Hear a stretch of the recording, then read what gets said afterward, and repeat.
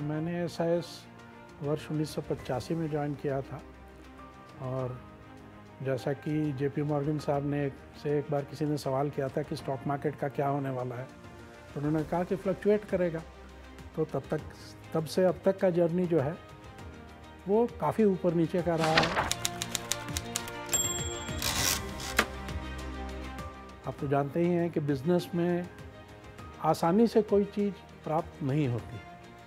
तो SIS की journey भी काफ़ी चेंजेस वाली जर्नी रही है और बहुत सारे स्टेजेस से हमको गुजरना पड़ा है।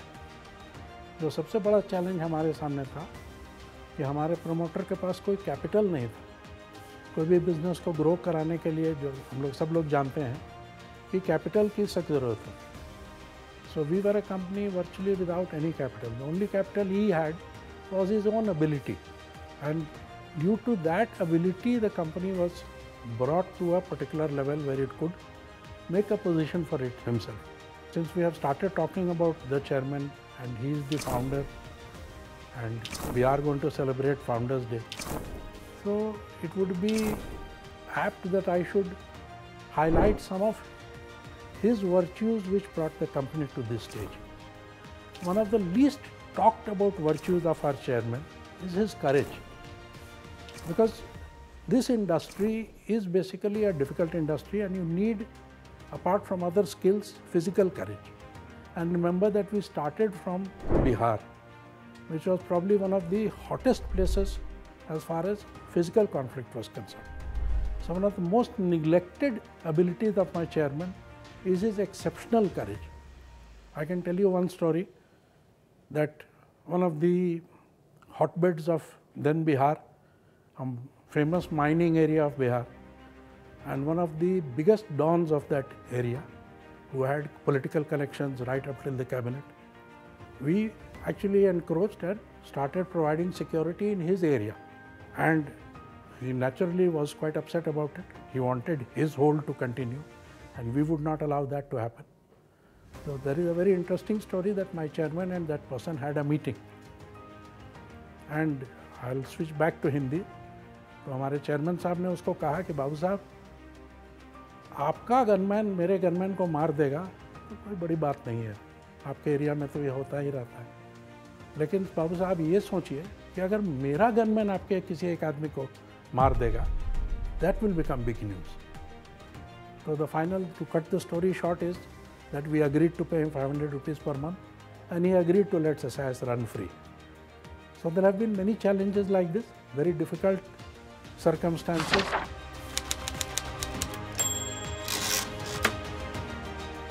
The story is also incomplete if I don't talk about the actual security guards who have brought up this company.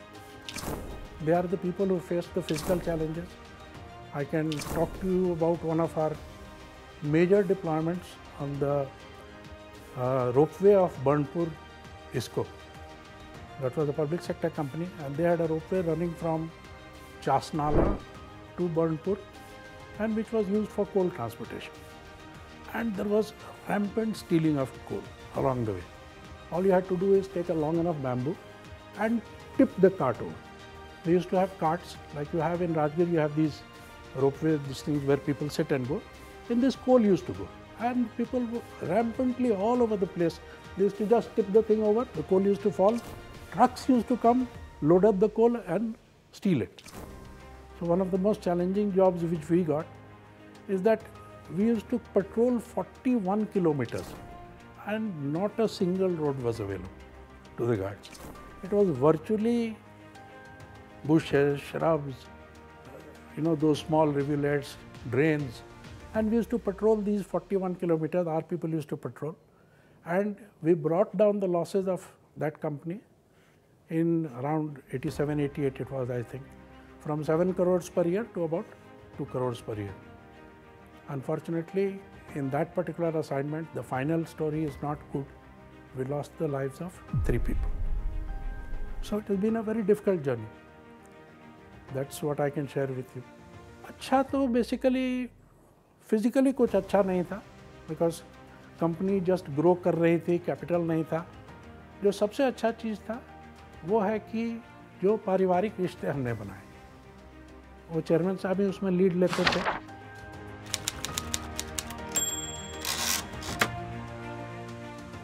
When I joined the company, so I was a bachelor at that time. I was living alone in Patna. तो हफ्ते में 2 दिन वो ज़रूर मुझे office से ले जाते थे कि घर में चलो खाना खाना। And I used to stand in his kitchen and enjoy his wife's company as much as his. I'm not really a drinking man, so he would have a peg of whiskey, but I used to spend more time in his kitchen than in his drawing room. And that relationship was not limited just to me. That relationship was actually even with many guards. The standard operating practice of my chairman was that suppose he would visit some unit like Chasnala. Chasnala had 12 stations where our guards used to stay. Now we would visit each one, the chairman would visit each of those 12 stations, and since there were nothing available, the cots on which the guards used to sleep, they used to be brought out, and we would sit on one cot and the guards would come one by one and sit on the other cot and discuss anything under the moon. There were no restraints on that interview. It was not that I will ask you कि कैसा चल रहा है और क्या duty कर रहे हो. He was free to talk about anything. And the sort of information we picked up about the people who worked for us was remarkable. Because many of them had stories which were more interesting than our stories. We have grown up in a protected environment, so our stories are not that interesting, but their stories were more interesting. So my chairman had a habit of remembering these things. He had a phenomenal memory. So he used to remember so many people and so many stories that it was absolutely amazing for the people on the other side. That he would meet you after maybe 15 years and he would remember the details about your life. So this was another phenomenal ability. Society के लिए contribution तो है. सबसे बड़ा contribution है कि जो लोग सबसे लोएस्ट लेवल पर हैं हमारे समाज में इनकम वाइज, पढ़ाई के मामले में, उनके लिए एक जॉब अपॉर्चुनिटी क्रिएट करती है. और जैसे जैसे हम लोग प्रोग्रेस किए तो हम लोगों ने हमेशा कोशिश किया कि उनका लिविंग स्तर कैसे बढ़े. अब सरप्राइज होंगे जान करके कि एक लेबर मिनिस्टर के साथ मीटिंग हुई थी हमारे एमडी की, तो उसमें चर्चा हुई मिनिमम वेजेस के बारे में. तो उन्होंने कहा कि देखो तुम जो बात बताओगे मैं ज़रूर मानूंगा, क्योंकि तुम ही एक एम्प्लॉयर हो पूरे इंडिया में जो आके कहता है कि मिनिमम वेज बढ़ना चाहिए और कोई नहीं कहता, तो मैं तुम्हारी हर बात मानूँ. सो ऐसा इसका प्रयास रहा है कि एक रिस्पेक्टेबल लाइफ मिले उस तबके के लिए जिसके लिए एक्चुअली कोई कुछ कर नहीं पाता है. आई एम नॉट सेइंग कि गवर्नमेंट प्रयास नहीं करती, गवर्नमेंट बहुत प्रयास करती है, लेकिन to get the benefits down to those people is such a huge challenge. So in that area we have contributed something. Now of course the level at which we are, the size of the company, we are also providing opportunities for better educated people and giving them a challenging career. And I think the greatest achievement of Mr. R.K. Sinha is that though the size of the family has grown, the family bonding has not been lost. That's still remarkable. That he used to spend a lot of time in Bangalore because his health was not good. So he used to stay in one of the yoga ashrams there in winter. Because in winter his coughs used to get bad, he used to have chest congestion problems. Even in Bangalore, it was a routine activity that every year he will organize a litty party for his jawans. He would not organize any party for the officers. If somebody came to meet him, fine, he would hear him. But every year without fail, there would be one litty party where it was open house for guards. Anybody can come. No invitations would go out, word of mouth publicity only was there, and people would come. And the same bonding which I talked to you about Chasnala would take place over here also. So in spite of today, just SIS alone, standalone is a strength of 1,60,000 people. The whole group is now about 2.5 lakh people. We still try to maintain that family culture, and in many cases, it is being done well. I also find that he has been able to impart this ability to the people who have worked with him. I am a finance guy. I actually need not have ever entered into the actual business or into the life of guards. But since I have worked with him, I have picked up that trait, I have learnt that trait. and that will stay with me for life. And this has happened with all the people who I've worked with. So this is a remarkable achievement, that you can preserve family cultures along with your profitability management on this scale. It's very difficult to do it on this scale.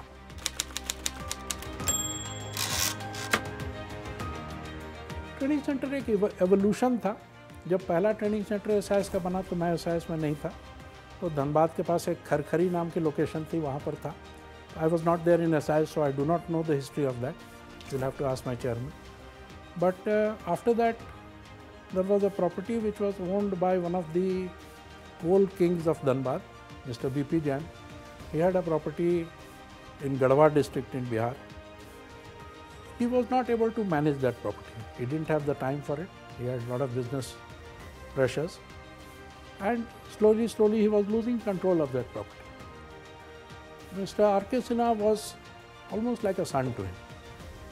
So he said that if you can manage this property and you can use it properly, please go ahead. So that's where the training center scheme started. Very difficult conditions. I can share with you some of our early experiences. There was one bathroom and maybe 30 of us were attending a conference there. Sometimes we would not get water. So very interesting experiences. And why do I call them interesting? Is that recently Ishant was talking about bonding. So I was telling him that until you share real hardship with people, there is no bonding. It's very difficult to develop that bonding, because that group will never get dissociated, because we have shared hardship. So that was one of the big things. Of course, the location is fantastic. If you all ever make a trip there, it's a wonderful place. And there is a river flowing there. And I was as usual, the funny person that I'll take everybody into the river. Nobody would go until I would go. Our chairman used to say कि Arvind सबको डुबाएगा. ये तो निकल जाएगा, लेकिन बाकी सब डूब जाएंगे. I don't remember the date. You'll have to ask my chairman. I forgot. I'm very bad at dates actually, especially historical dates. But the evolution came. The thought process behind the evolution I can share with you. That up till then, for officers, we were largely dependent on ex-servicemen. So, ex-servicemen had very good qualities, fantastic qualities, but they had certain limitations. Like, for example, they would not move out from their home locations easily, because they were retired people. So, they wanted to look after their family, they wanted to look after their land. That was one thing. Second thing, in the commercial world, in the management culture, they were not the best fits, because they have a very blunt way of communication. They also do not understand commercials well. So we thought that we have to find a solution to these problems. And the graduate training program was a partial solution to these problems. The interesting part of the graduate training program is that what it was initiated with, that culture continues. We don't look for the brightest people.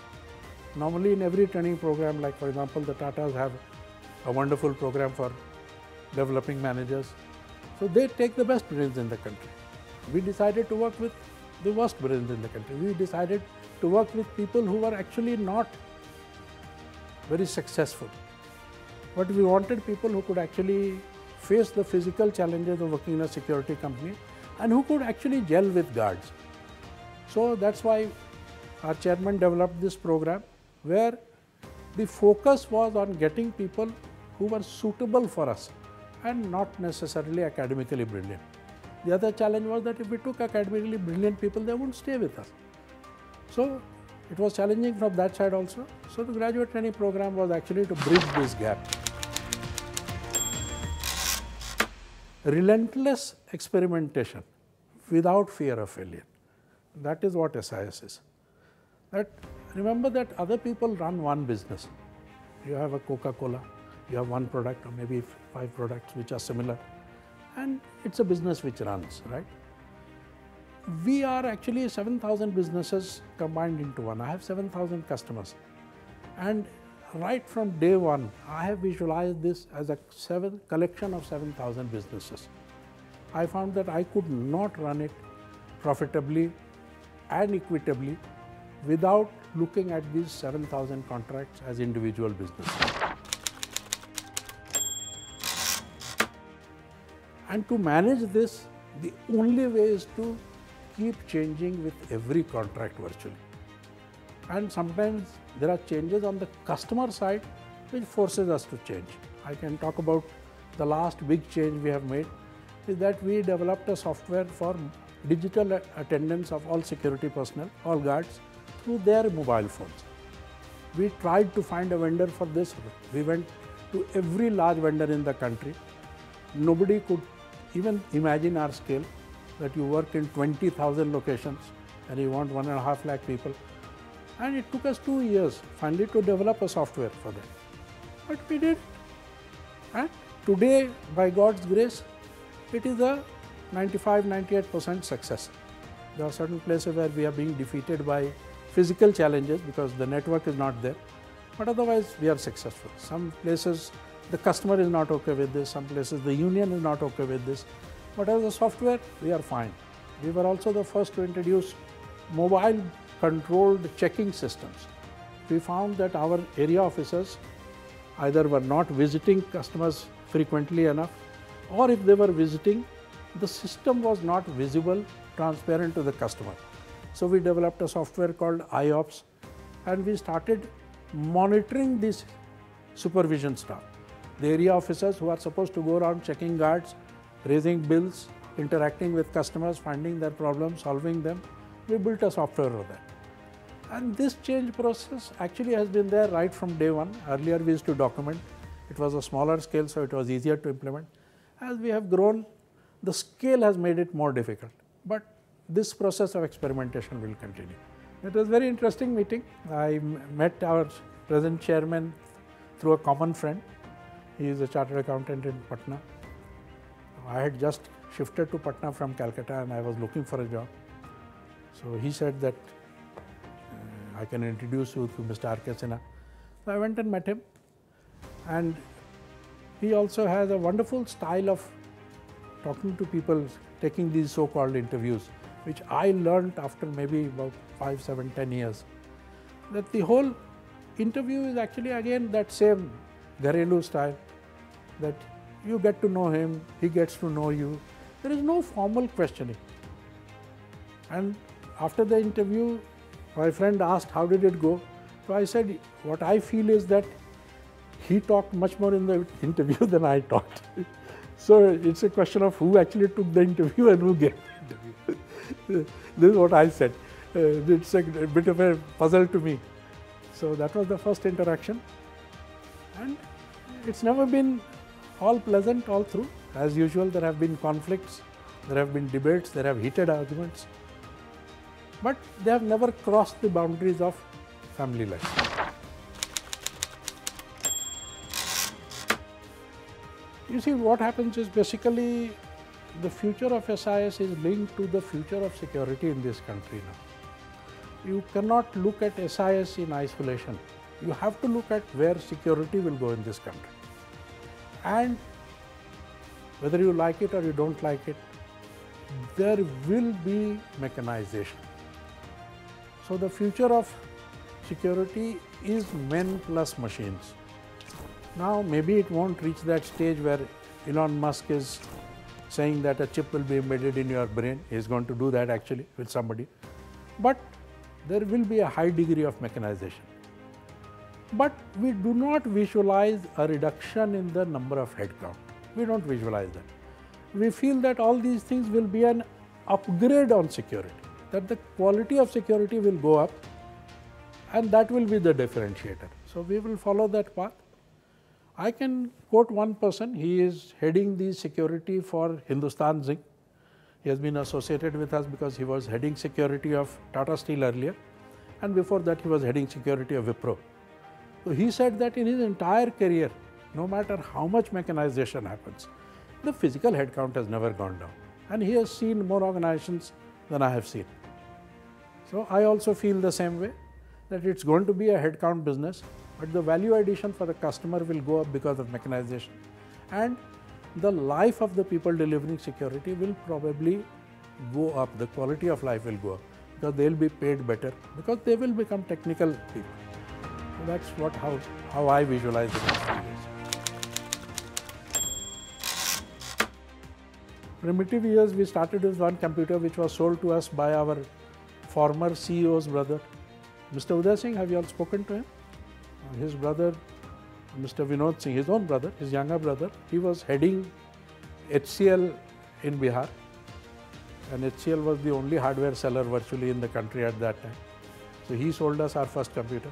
He actually took some classes of mine also, and I used to fall asleep in all his classes. He used to invite me for classes at 7 in the morning. I worked till 1 o'clock, 2 o'clock in the night. At 7 o'clock class I used to fall asleep. But started from there. We started with payroll, which was our main function, because it also had a lot of compliance issues, PF, ESI, bonus. So we started with computerizing our payroll, and it was a big change, and it's gone through many phases.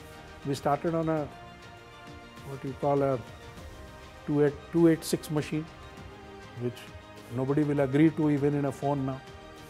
So it's been a long journey. I don't remember too many things about it because the current things occupy more of my mind. For me, it has been such a long progression that I can't divide it for you. I can't divide it. You will have to ask me something more specific than that. It's very difficult for me because I don't remember. Honestly, I'll mix up one decade with another decade. I won't be able to answer that. It's very difficult to answer.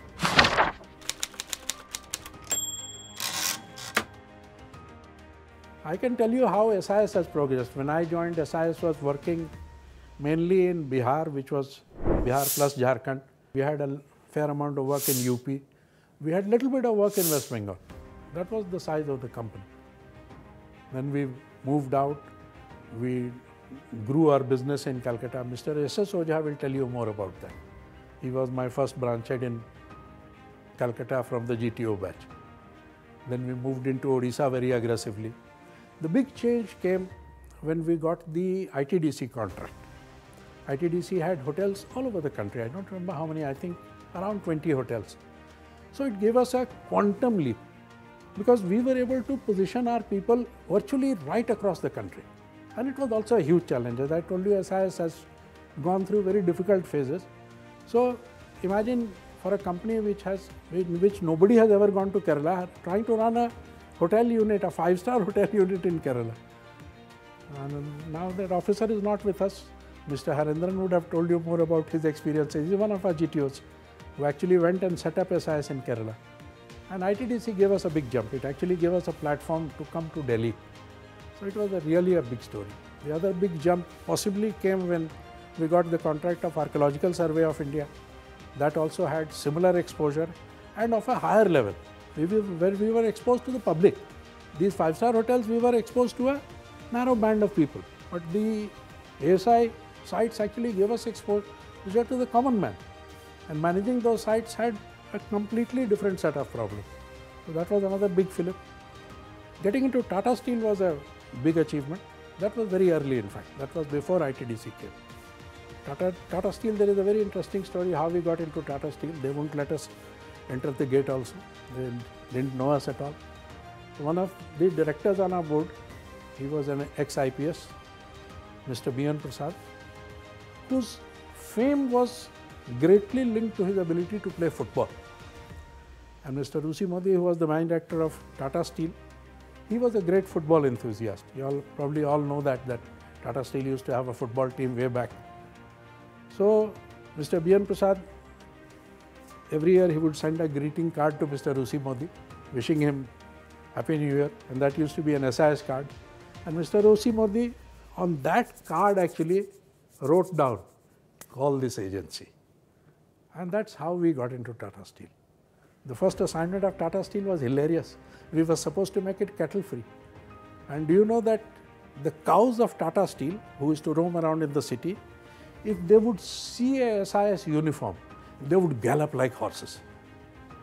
It was a real tamasha.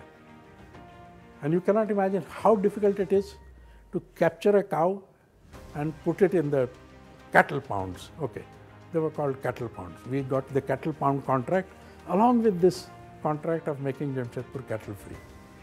I've actually seen that happen, how cows were caught. It was very interesting. So you cannot distinguish my life from SIS. So that has been my karma. So there is no gap between the two.